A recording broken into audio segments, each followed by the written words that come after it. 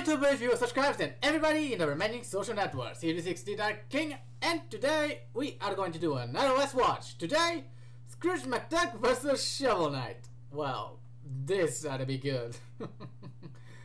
So, disclaimer: this is for Christian purpose, and as such, it's protected under fair use. I have no interest in any copyright shenanigans whatsoever. So, without further ado, let me just good. Without any ado, let's do this. And play.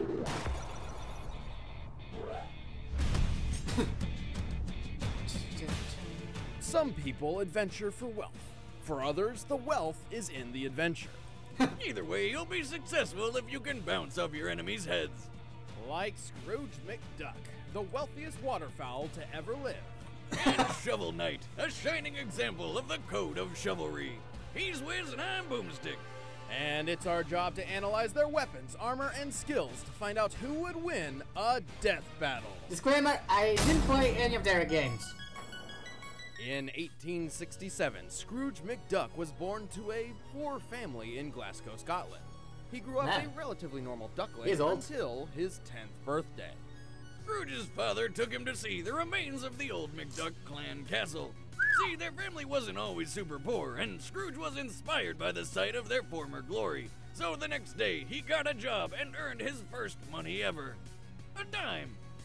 Problem was, it was an American dime, and Scrooge was in Scotland. Naturally feeling pretty cheated, Scrooge swore he'd build his fortune by being, I quote, tougher than the toughies and sharper than the sharpies. And oh boy, so he hopped over to America to start his quest for wealth. And judging by his money vault today, where he literally swims in gold, I'd say he did a pretty effing good job. No obstacle was too difficult to keep him from fortune. By my estimations, his entire net worth today rests around $300 quadrillion. Rich as he is, he's got to defend his treasure trove somehow. So this wealthy waterfowl's got more guns than I do. Not to mention the trusty cannons he has hidden around his manor. Nothing like some old-fashioned artillery for home defense. Scrooge also has a number of unorthodox high-tech firearms. Or as normal people call them, laser guns.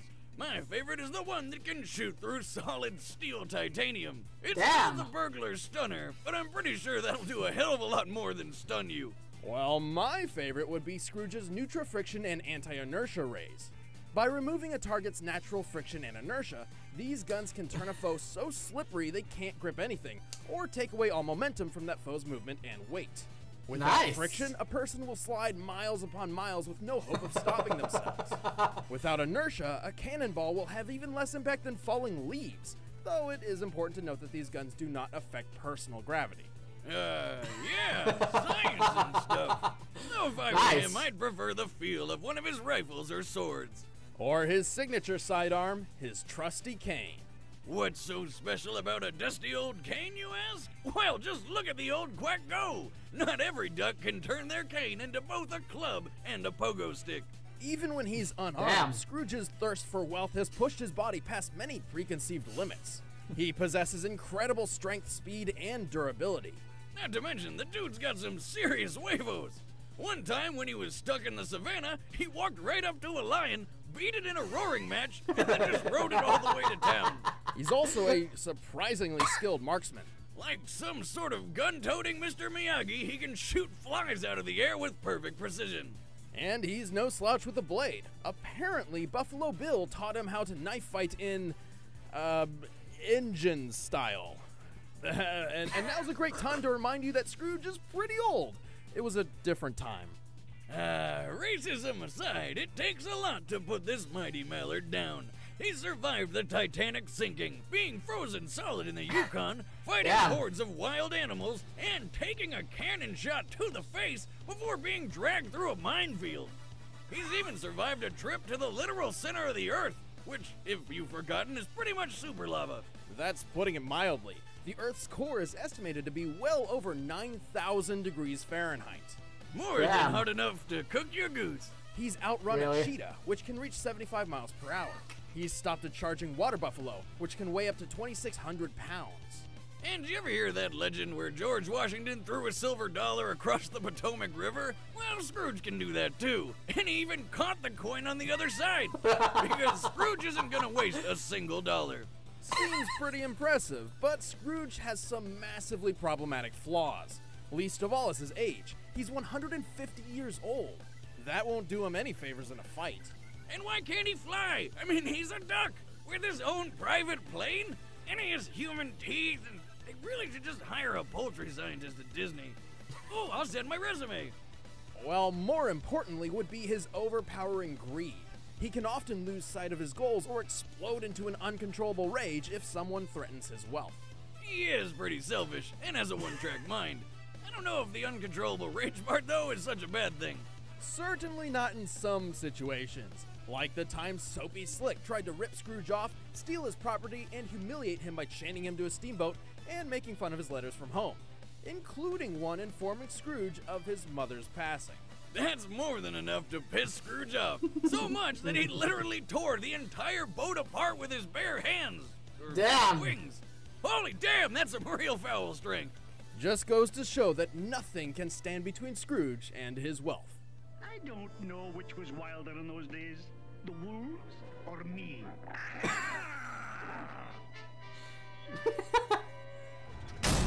Yeah, I'd say him. Yeah, Shovel Knight, I don't think he stands a chance. Sorry. The world was wild, and adventurers roamed the land.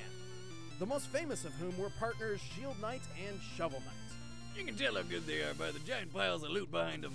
Shovel Knight Damn. and Shield Knight traveled together, and they were the stuff of legend. That is, until the Tower of Fate. Once inside, a cursed amulet Well, knocked Shovel Knight cinematic. out cold. Again, I when didn't he play woke the up, game. Shield Knight was gone and the tower was sealed shut.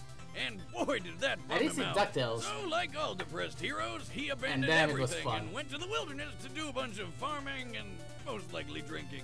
Soon Anyway. after he retired, an evil woman called the Enchantress took power, along with a group of villainous knights known as the Order of No Quarter. Ah, get it? It's funny. So maybe sure. retiring wasn't the most responsible idea. Man's gotta mourn, Wiz. Man's gotta mourn. You mean like when you took a week off to mourn after your divorce? Because I'm pretty sure all you did was get drunk and shoot fireworks at my house. Ah, yeah. Man, that was a real good mourn. Well, anyway, Shovel Knight's break didn't last long. After the Enchantress and her knights took hold of the land, the Tower of Fate unsealed. Knowing it was his only chance to find out what happened to Shield Knight, he dug back into action. And with him, he took his mightiest weapon, a shovel. Don't sell it short. It's not just any shovel, it's a shovel blade.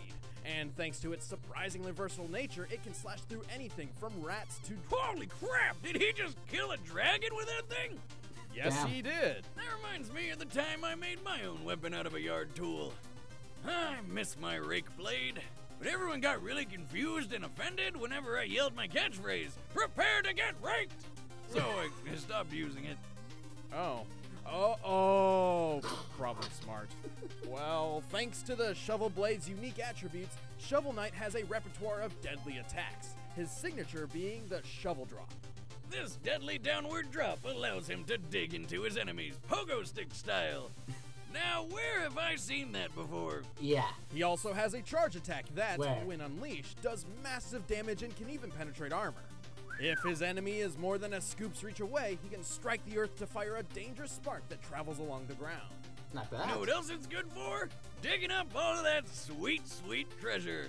But the Shovel Blade is far from his only weapon. Throughout his journey, Shovel Knight has acquired many magical relics, which are quite handy in battle, though they do Well. require access to a limited supply of magic to use. He can set stuff on fire with the flare wand, or punch through compact dirt with the dust knuckles. He can also take the wind out of his enemies with the throwing anchor, or fly a short distance with the propeller dagger. If Shovel Knight needs to kill bad guys in those hard-to-reach spaces, he has his trusty Chaos Orb, which acts like a bouncy ball of doom. He also possesses the Mobile Gear, a mechanism which allows him to traverse dangerous terrain such as spikes and small gaps with ease. Not bad. Oh, gear. But my favorite relic is the War Horn, which is kind of like the Horn of Gondor, but it makes people explode. Shovel Knight carries a few defensive relics as well. Yeah, like those sweet fish goblets. You mean the Truple Chalices? These special liquid receptacles can carry ichors, substances which, when drunk, provide certain benefits to Shovel Knight. Most notably, the ichor of renewal, which fully restores his health and magic.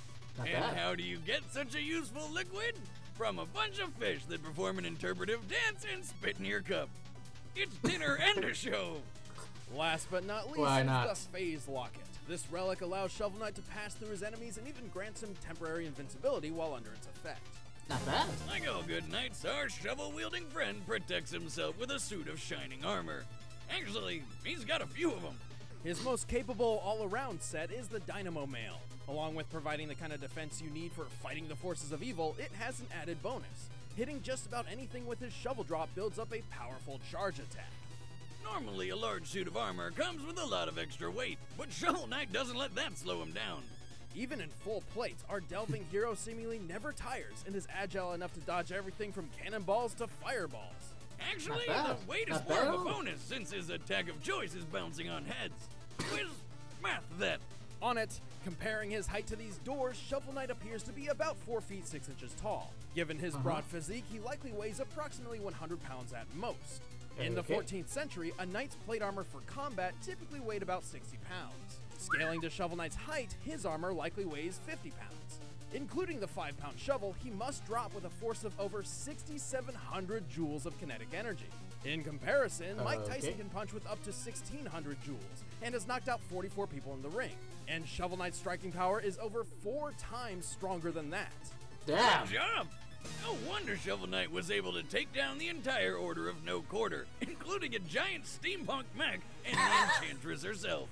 He's Damn. also stubborn enough to hold his breath underwater for an impressively indefinite amount of time. And he even held his own against the Battletoads and Kratos, the upcoming god of war. Yeah, What sure. the hell? Why not? Really? That's awesome! If you sell enough games, you can get anybody. But even after all that, Shovel Knight doesn't seem the most intelligent warrior. Yes, After thank. all, the only reason he gave up on Shield Knight for so long is because he just assumed she was dead. Still, he's one deadly warrior who isn't afraid to put his enemies 6 feet under. You know, because he digs holes and stuff.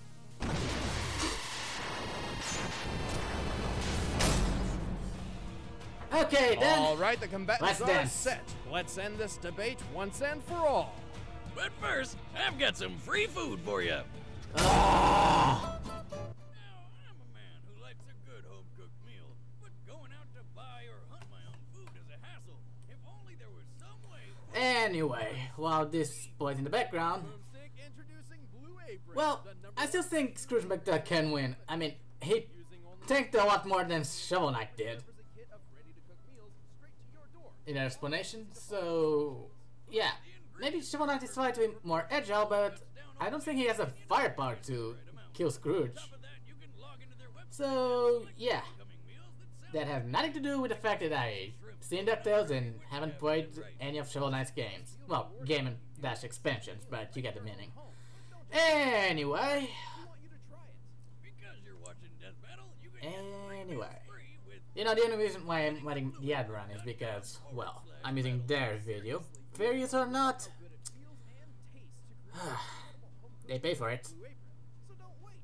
That's blueapron.com/battle. But right now, it's time for a Death Battle! So, let's dance.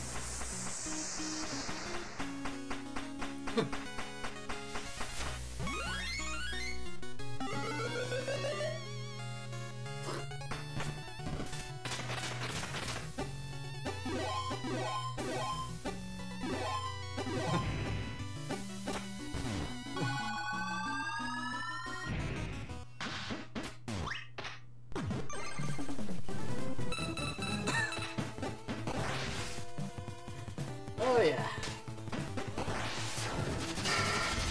Let's dance.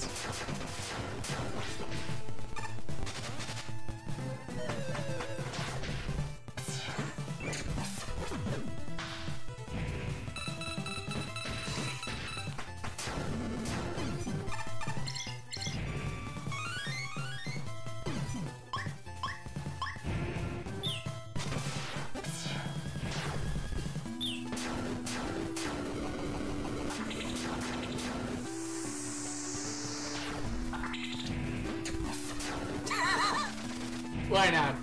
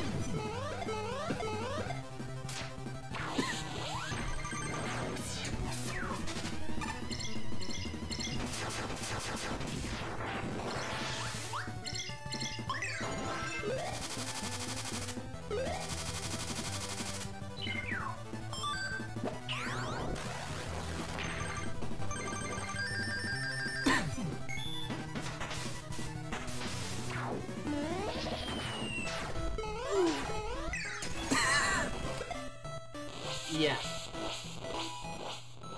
Like I said, Shovel Knight didn't have the firepower. That's cold, with his own weapon. Shovel Knight might have been able to uphold the code of chivalry, but he could not hold up to Scrooge's wealth of experience and superior strength. Aside from the extra 100+ years of experience he's got over Shovel Knight, Scrooge's feats blew him out of the water. For example, there's no way that Shovel could have put him down very quickly when he's powered through a minefield like it's nothing. And remember how he threw a coin across the Potomac River and rode across fast enough to catch it? Well, we know the average width of the river is 38 feet, and he threw the coin at an angle of 20 degrees. After some quick calculations, this means he must have thrown the coin, boarded his boat, rowed across the entire river, and exited the boat to catch the coin in less than 5.4 seconds. Damn! This means he must have been rowing the boat at speeds well over 164 miles per hour. Jesus, how fast are his arms moving there? To make all that work, at least 14,400 rotations per minute. That's ducking awesome. He is strong enough to rip apart a steamboat after all. But regardless of Scrooge's power, Shovel Knight had very little options to defend against the Duck's wackier, physics-breaking weaponry. Those that could buy him some time could only last for so long due to his limited supply of magic. Plus, Scrooge has fought knights and magicians before, while Shovel Knight never fought anyone quite like Scrooge McDuck. Looks like Shovel Knight dug his own grave. The winner is Scrooge McDuck. Yep. So, who's next? Next time on Death Battle. Spider-Man? Or Venom? Venom. Okay.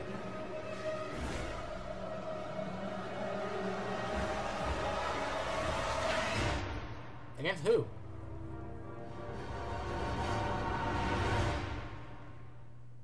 Hey guys, I'm Chad. I play Boomstick. I'm Well, Play Wiz, and no, next it will time be we've us. got Yeah, Venom that will be from Marvel. for Who's he going to be us fighting? to find Stick out. to our social media. it. We'll be announcing it very shortly. And you could have watched this death battle early and all our videos early, plus like merch discounts and a bunch of great stuff by becoming a first member. It's free to try, so click the link in the description below. Sign up today.